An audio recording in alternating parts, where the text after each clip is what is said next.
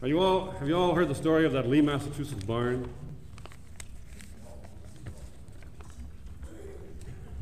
Well, during the Tidings Committee hearings, we received a tip from an ex-communist over in Paris that all of the documents that had disappeared from the Communist Front IPR were stored up in a barn way up beyond Lee, Massachusetts. I couldn't believe the story at that time. It sounded too fantastic. It sounded too much like the Hollywood version of a spy case. I didn't have the investigators to send one up, but the story bothered me from day to day. Finally, we sent one up.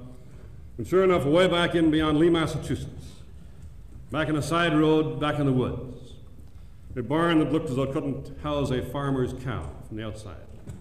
We're taking pictures through the windows, beautifully paneled conference room, maps of the Soviet Union, Soviet slogans on the wall. Well, we couldn't tell the Tidings Committee about that because we knew there'd be a fire in the barn the next morning and all the documents had disappeared. So I took the liberty of borrowing some of the documents and photostated them, returned the originals.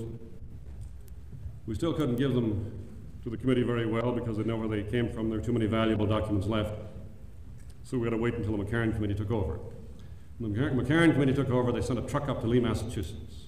The subpoena, kicked down the barn door, picked up some 200,000 of the documents from the Communist Front IPR.